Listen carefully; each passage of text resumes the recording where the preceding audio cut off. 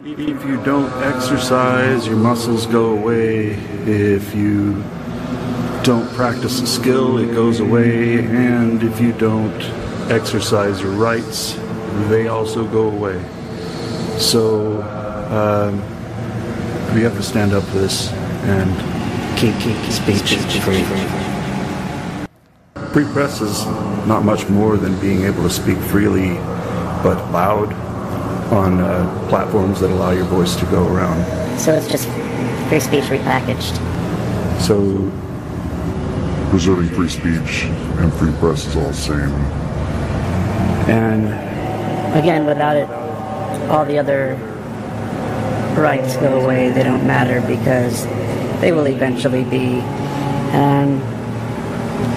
circumvented by corporate interests without anybody being able to speak up. as long as we have these platforms that are determining what is or is not free speech, that automatically makes it not free speech. And these platforms are something that we don't have a public utility equivalent.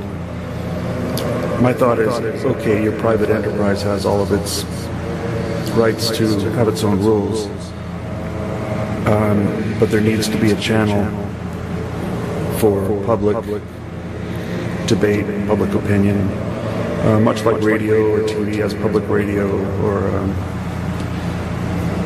the like. So maybe that's a solution. But these platforms who are beholden to our own government, who can't have any control over what we say, they're just the middleman for fascism. So something needs to be done before we lose our voice to try to fix all these things, because if they shut us down, the discourse is over and everything else falls into the hands of fascism and corporate interest.